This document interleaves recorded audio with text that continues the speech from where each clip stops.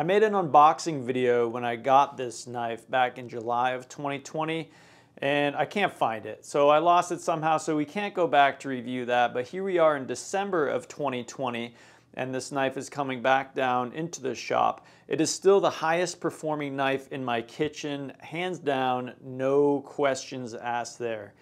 It has held a dynamite edge. I'm excited to bring back as new, or I'm considering maybe a better than new edge on this blade today. Also, the tip has been broken off, so I'm going to repair that tip. And there's also a ding in the blade, and I want to use that to illustrate that this knife is sold as the perfect kitchen knife. And for some people, like myself, this might be the perfect kitchen knife. I'm extremely happy with this. However, this is not the perfect kitchen knife for everybody. All right, what's up, guys? Welcome to episode 51 of the Thursday Night Grind. Here we are, December 17th, 2020.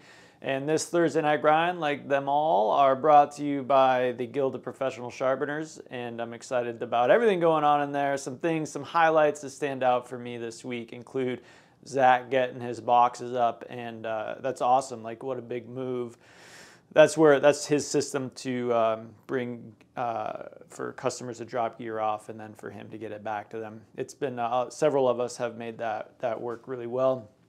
And then Jason has been doing a lot of work around researching the right gear that's right for him. And that's been a fun learning experience for all of us.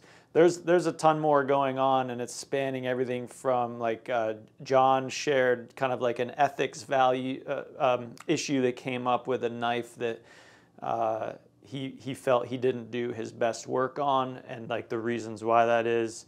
And we all the way into like SEO and building a website and stuff. So it's really cool. It's a lot of fun. If the idea of sharpening or monetizing a sharpening skill is interesting to you, then you should check out the Guild of Professional Sharpeners, and you can learn more about that at guildofsharpeners.org. And also some other really fun stuff that's been going on for me has been some preparation for something that's going to be happening here really soon. And the best way to learn about that is to get on my email list.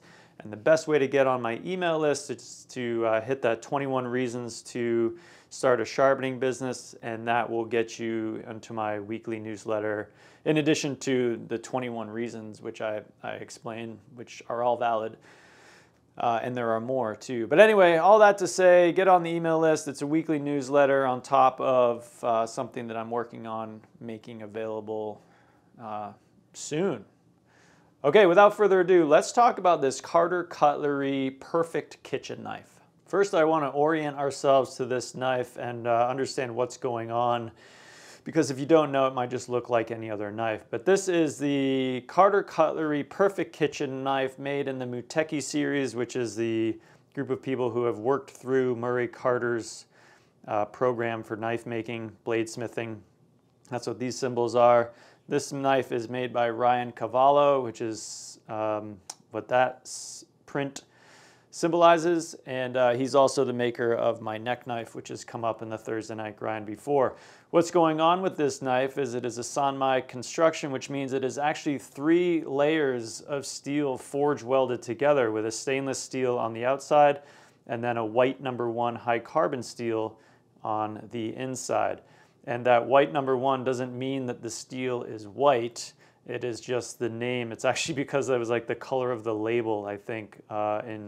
It's made in one foundry in Japan, and they have like white and blue, 1, 2, and whatever. If you see that, my understanding is it just refers to the color that the company made the label. Found that the lighting wasn't working for me there. So here we are. This is what's going on here. You can see the line from that white #1, which is a high carbon steel, and then the stainless on the outside. Anyway, so that's, to me, in and of itself, the fact that 3 layers of steel are forge welded into this thickness is kind of amazing. Nice job, guys. And what we get there is the majority of the blade is protected by the stainless steel, which everybody loves because it's low maintenance. But then the cutting edge gets the performance of the high carbon steel, specifically the white #1. And that is why this Sanmai construction exists, and why Murray Carter and Carter Cutlery have really built their name around it. Okay, so let's talk about this. Sold as the perfect kitchen knife. Like for me, it is awesome, but I'm also willing to care for it. If you're not willing to care for it, this knife is not for you specifically. And I hate to call my wife out here, but the broken tip and the ding, those are things where, unfortunately, I think it was used to open a squash, or maybe it fell into the sink or something like that for those events, this is a delicate knife, right? That said, like it's a champ. The way that I care for this knife is I use it, I wash it, I dry it, and I put it back in the block. And I mean, like, I don't go eat and then do that. I mean, like, as I'm plating up my food, this knife gets put back into storage. And not everybody is willing to do that. So that for those people, this knife is not a perfect knife. This knife would be a total pain in the neck. And then what happens if you don't properly care for it, if you leave this knife on the cutting board, man, like even like during dinner, you're gonna come back and you're gonna see a stained finish on here, that carbon steel. It'll rust up that quick, build a solid patina.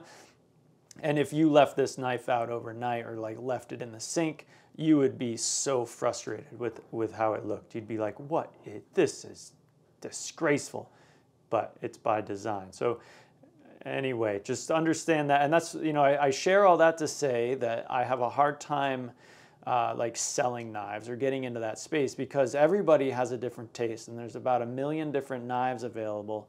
And everybody, you, viewer, and everybody else should find the knife that's the best fit for you and run with that, with a willingness to explore other options. And for me, this is a great knife, but it is not for everybody. So what are we going to do today? We're going to repair that tip. We are probably not going to do a lot about the ding by taking a few. It's not terrible. Every now and then I can find it.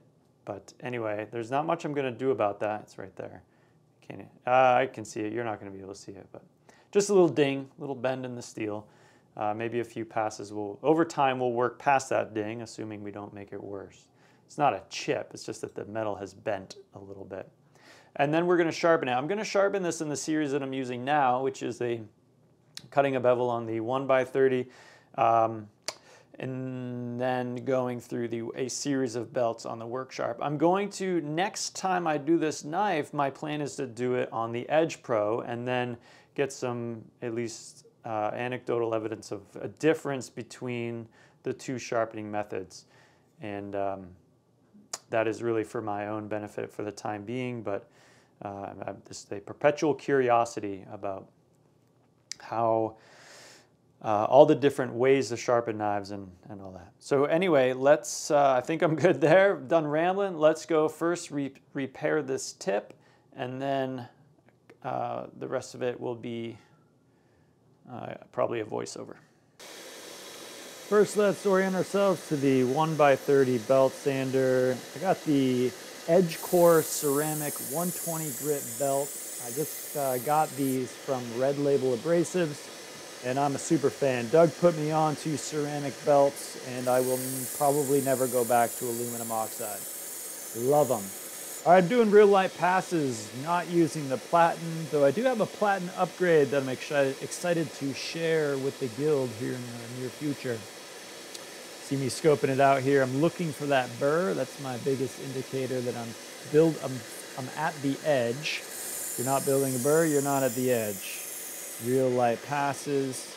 And notice I do have tip repair to do, but I'm cutting my bevel. I'm getting my bevels situated first, because the more work I do on the bevels, the less work I have to do on the tip.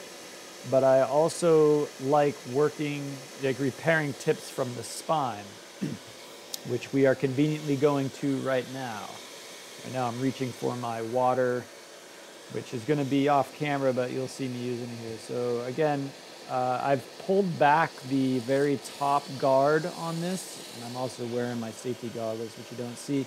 Light passes, dip it in water. This is real thin, delicate steel. I'm doing like almost no pressure, touching it with my hands, my fingers there. You see that? That pulls any slag off, and it also gives me some feedback on how much heat I'm putting into the blade.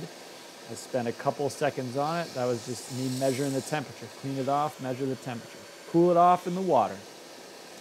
Coming back with the, I just wanted to comment too, with the guard up there pulled back, you can do some rounding around that top pulley. I've needed to do that on some other blades, but for this I'm just strictly doing light work on the slack belt portion. Working the spine down, following the curvature of the knife to form a new tip. Bear in mind when you do this, you're going to put up a little burr on either face of the blade, and you're going to have to get that off. But I'll show you how I do that. All right, so that, oh no, you know what I'm gonna do now? So now, because like I was saying, I put up a little burr everywhere, I'm gonna take one more light pass along the length of the knife to, in case there's a little burr that has formed over the tip of the knife where I was doing that work.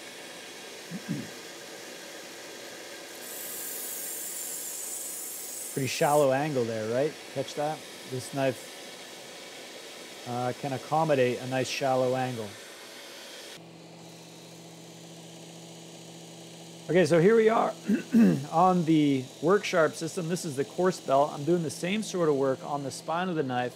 I like to match the finish of the whole spine. And here I am real light. I just took that burr off. Here, let's do the other side. Just took that burr off. That was a little tougher.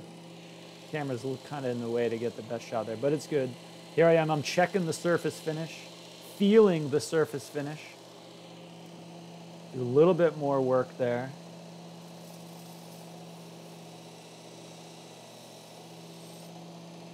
Nice and gentle, easy does it. Feeling all that, that should be nice and smooth, no major transitions.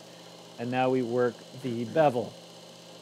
I already set this to 18 degrees. On all of the systems.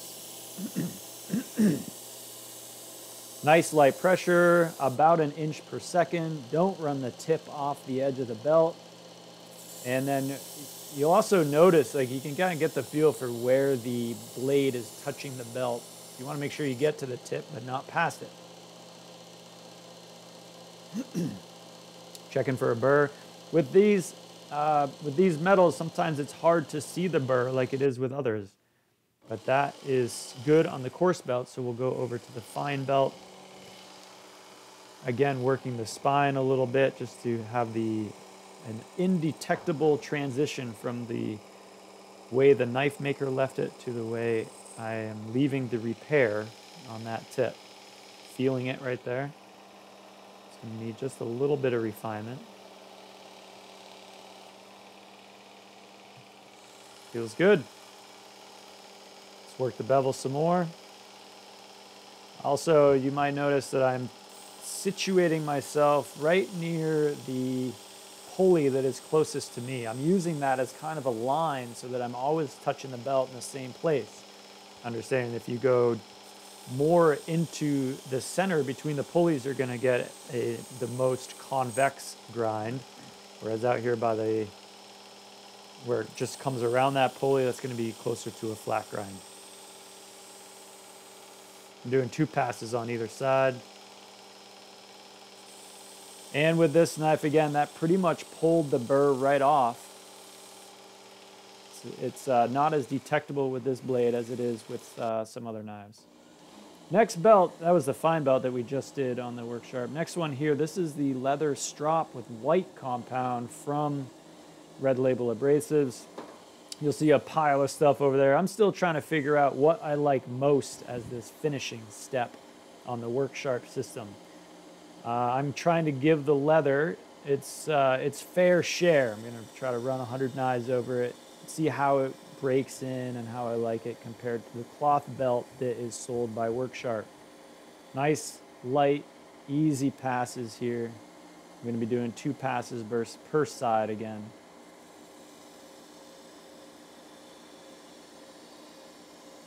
That's a pretty steady hand. I'll confess, with the camera overhead, my positioning isn't perfect, and I felt like I did not have the same degree of stability that I do when it's just me down here in the shop grinding away.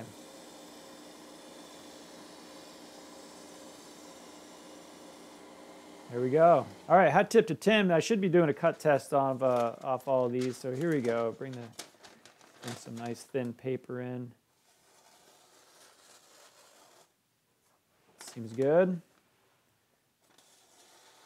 The whole thing. Now it just gets to be kind of fun, right? Like once you start doing, oh yeah, oh, let's do this.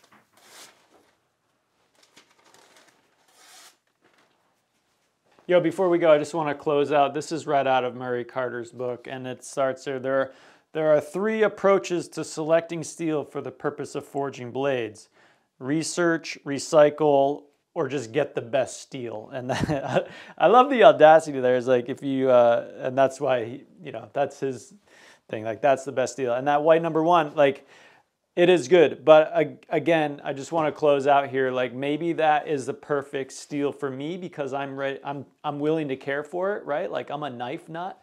And I'm going to hand wash it and put it away. And like, I'm going to oil it if I'm going to leave it for any period of time. And if I ding it, I'm going to fix it. Like, but that might not be, and I'm also willing to pay over $300 for it, right? Like, so all of those things make it a good knife for me, but it doesn't necessarily mean that it is the perfect kitchen knife. It's just the perfect kitchen knife for me. And if you, I just want to encourage you to like pursue whatever the perfect knife is for you. Anyway, I hope you dug that, and I hope you pulled a few nuggets out of there that you can carry with you into your own shop. If you did derive any value, I'd ask that you please subscribe to my channel, hit the thumbs up, and leave a comment. I would appreciate that. And also, it'd be great if you visited my shop, and there's a link for that in the description. And lastly, the best thing you could probably do for yourself, especially if you're interested in learning this skill and then learning how to monetize it, would be to get onto my email list. And the best way to do that is to download 21 Reasons to Start a Sharpening Business. Thank you so much. And we are coming up on the holiday season here, but I think I'm going to see you one more time before we close out 2020. So until next week, have a great week and happy grinding.